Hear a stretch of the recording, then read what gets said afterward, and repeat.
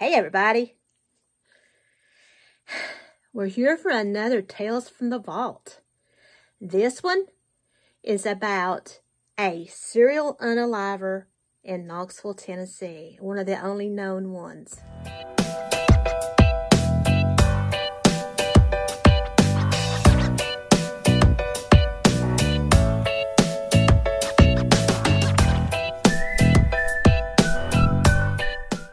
In today's episode of Tales from the Vault, I am going to tell you the story of Knoxville's only known serial unaliver that happened in the 1990s. And it's kind of creepy, which all serial unalivers are, but this one, it's a little out there. So, let's go ahead and get started into this. I wanted to say that I think I'm going to start making Thursdays my Thursday Tales from the Vault. So, let's get into this. It's kind of lengthy. Thomas Zooman Husky, the serial unaliver who got away with his crime. In the eyes of the law, Knoxville, Tennessee's first known serial unaliver got away with taking the lives of 4 women. Over several weeks in the summer and early fall of 1992, the unaliver took 4 women out to a dead-end road called Cahaba Lane in East Knox County in East Tennessee. Thomas D. Husky was born August the 20th, 1960 in Pigeon Forge, Tennessee to Jessica H. and Frank D. Husky. Thomas's dad began his career at the Knoxville Zoo in 1964, where he became a primary caregiver for the elephants. While details about Thomas's early life are scarce, Thomas's court records indicate that he faced charges of military desertion on November the 9th, 1979. On August the 19th, 1980, Thomas married his fiancée, Sherry Henn, in Morristown, Tennessee. Initially, the couple lived with his parents in Knoxville, Tennessee. Thomas encountered more legal trouble on August the 27th, 1983, when he was arrested for trespassing. Though details are hard to come by, in 1988, Thomas followed in his father's footsteps by joining the Knoxville Zoo as an elephant keeper. However, this was short-lived, after he was terminated after 2 years due to allegations of animal abuse. The timeline of when Thomas started noticing prostitutes at the corner of Magnolia Avenue and Central Street near the Greyhound bus station and Circle Inn, as well as when he started assaulting them after they entered his car, remains unclear. However, it was known he was a familiar face to the women and had acquired the name Zooman due to his habit of frequently taking prostitutes to a barn near the Knoxville Zoo. In August 1991, a woman listed as DC, at her initials, was working as a prostitute. According to court records, DC entered into Thomas's truck to engage in paid activities. Once inside, Thomas brandished a weapon, threatening to harm her if she made any noise. He then transported her to a barn near Highway Park, close to the Knoxville Zoo, where he proceeded to choke her while forcing her into various acts. Later, he instructed her to lie on the floor while he attempted to strangle her, but was interrupted by headlights from an approaching vehicle. After stripping her naked and doing more threats of violence, Thomas left, locking the barn door behind him. DC reported being unable to move her legs for approximately 2 hours before managing to stand up and unlock the door. While still nude, she was found walking on Magnolia Avenue by a passerby who offered her his coat and drove her back to the Circle Inn. Although DC spoke to police, she did not officially file a report until November the 7th, 1992.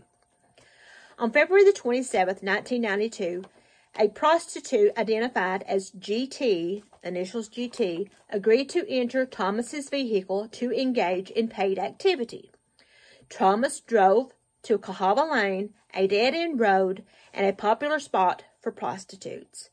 He led GT into the nearby woods. Once there, he confiscated her purse, restrained her hands, and attempted to SA her. GT resisted, prompting Thomas to resort to SA by force. He then abandoned her in the woods, threatening acts of violence if she screamed for help. Eventually freeing herself, GT realized her purse was missing money. She sought help at a nearby hair salon, where she reported the incident to the authorities. Upon police arrival, GT recounted the assault and guided officers to the scene. There, they spotted Thomas's vehicle in the vicinity.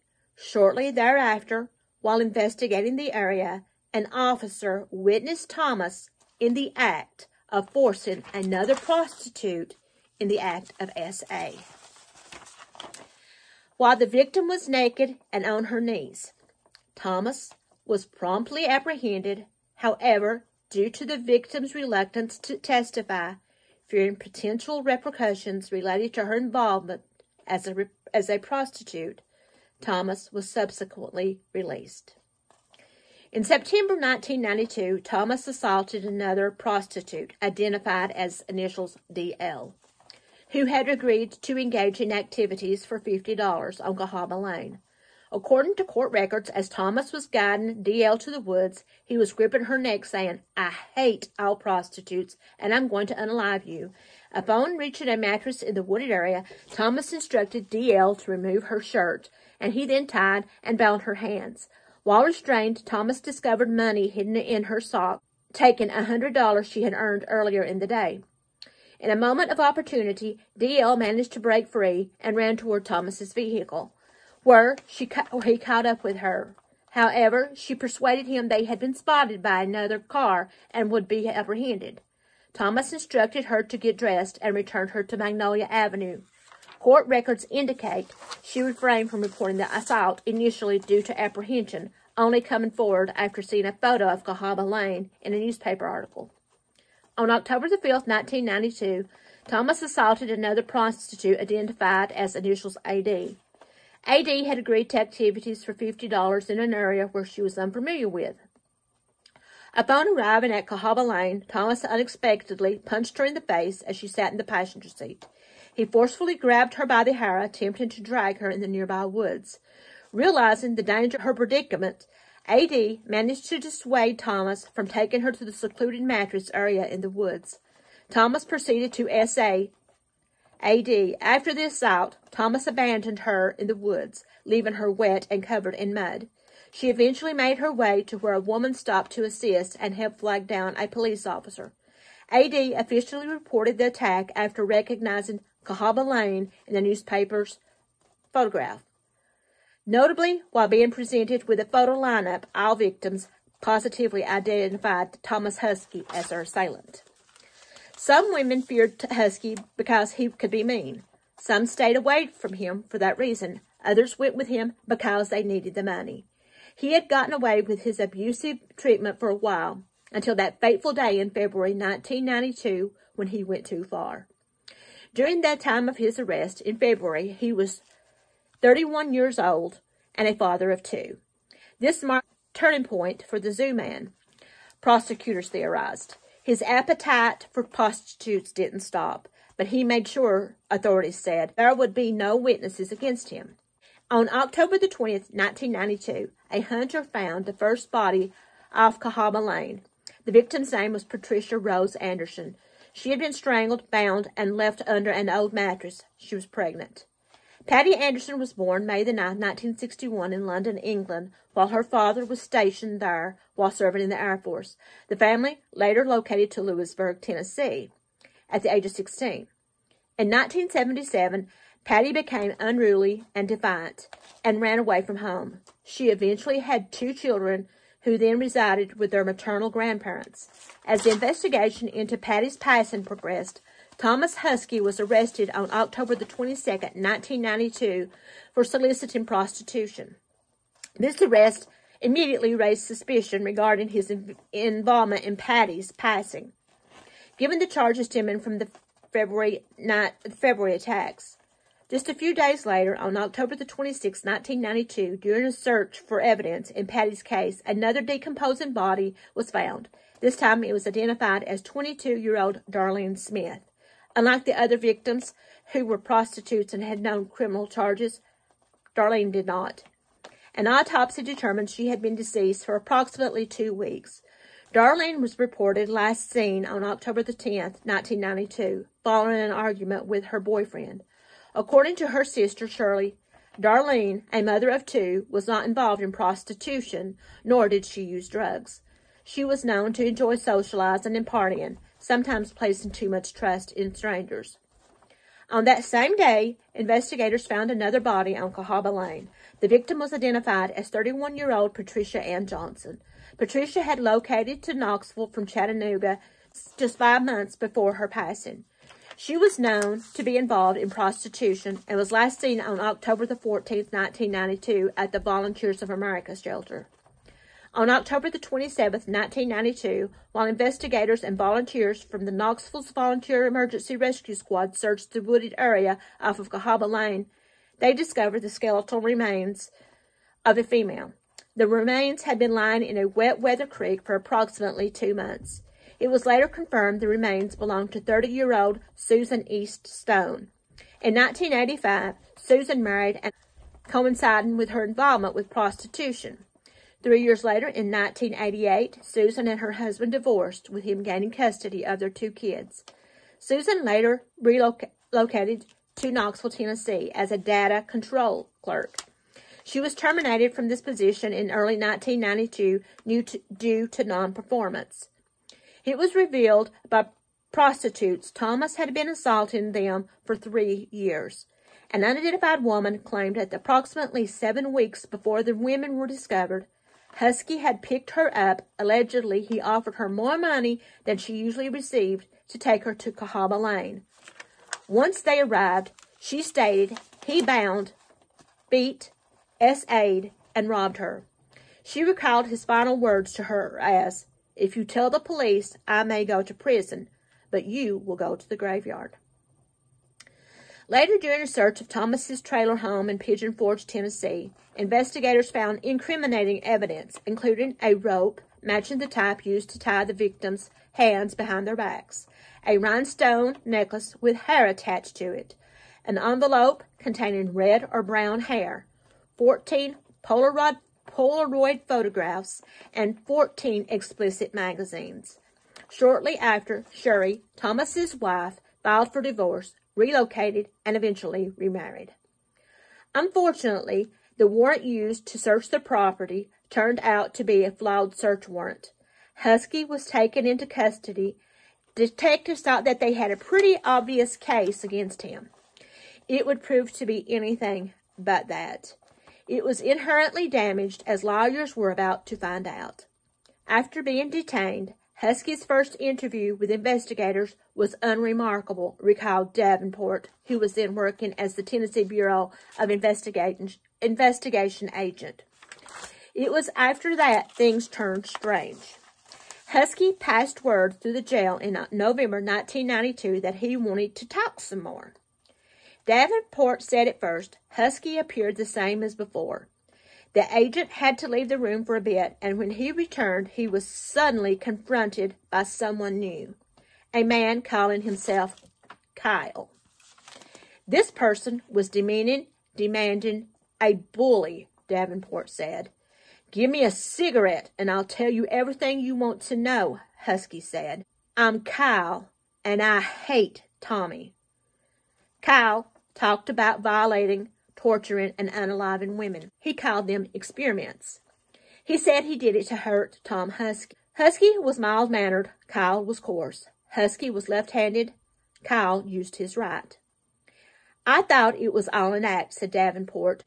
Other personalities would emerge. An Englishman who called himself Dax, and an effeminate character named Timothy. "He had the voice down pretty good," Davenport said, recalling the moments when Dax spoke. For the men who would defend Husky in court, It was a crucial development, evidence that somebody with multiple personalities might have committed a series of horrible crimes. If he were mentally ill, he would avoid conviction for the investigators who believed they'd captured a serial unaliver. It was also clear Husky was trying to fake his way out of an unaliving trial. D.A. Nichols said Husky had come up with at least one of the personalities, Dax, while watching the soap opera Days of Our Lives. If you looked closely at a map of where Husky had grown up in East Knoxville, you would notice some street names that looked awfully familiar. Names like Kyle. A grand jury indicted Husky on 23 counts of S.A., robbery, and kidnapping. He was held on a $450,000 bond. These charges were related to the women who had managed to escape from the wooded area near Cahaba Lane. The DA, Randy Nichols, chose first to prosecute Husky for the S.A. and kidnappings. He secured several convictions in 1996, ensuring Husky would go to prison.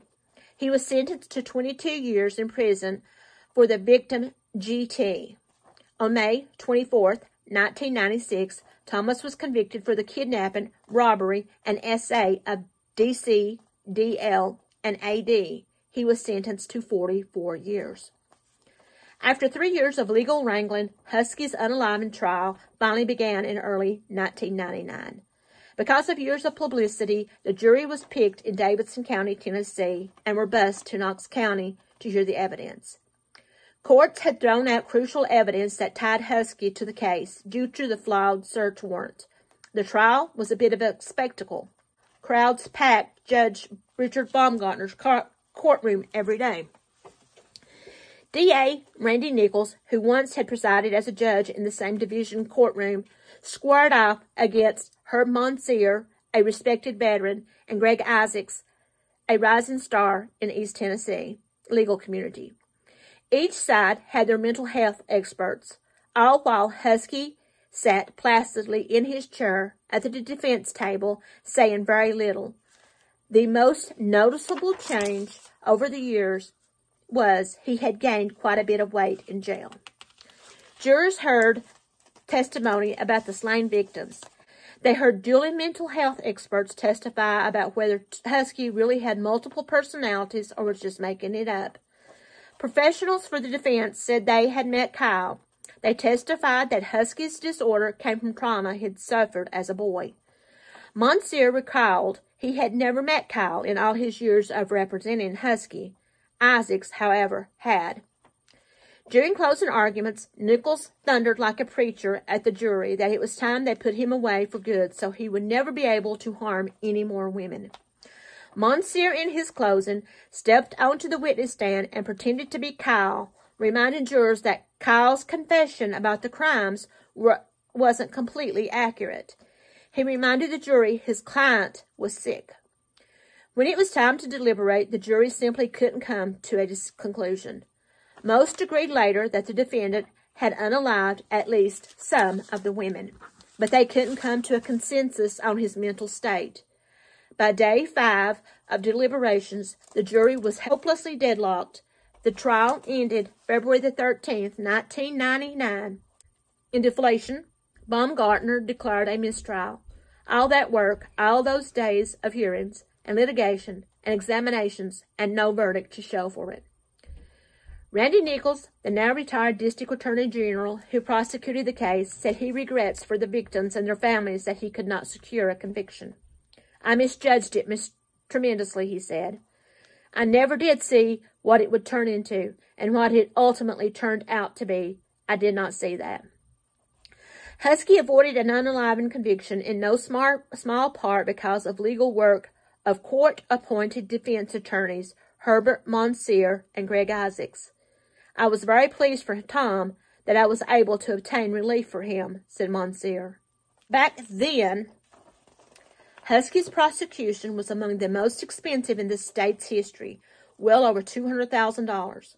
The case was also among the state's most prolonged, lasting from the fall of 1992 until late 2005. After the mistrial, the defense and prosecution prosecution kept fighting in court. Ultimately, an appellate court ruled the authorities had used a flawed warrant to seize items from Husky's parents' trailer. They also found that his confession had been coerced. Without the trailer evidence and Husky's confession, Nichols had little left to prosecute the zooman. The unalivened charges were dismissed in October 2005. Husky got 2 of the county's best attorneys appointed to him at no expense. Monsieur said he stays in occasional contact with Husky. Investigators say that they're certain who did it, but they concede the odds are slim the man will ever be held accountable. According to some sources, a criminal by the name of Thomas Husky, a.k.a.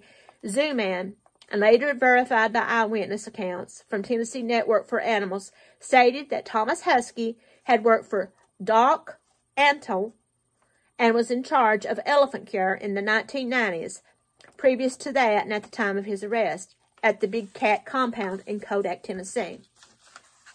During the time of his trial, an inmate of Husky's revealed Husky had read Sybil and said he was going to pretend to be mentally deficient to avoid the unalivened sentence. Husky's mother said she had never seen any evidence of any alleged alter personalities. The jury was deadlocked at 5 jurors believing Husky was guilty and sane. 4 opted for not guilty by reason of mental defect, and 3 couldn't reach a decision.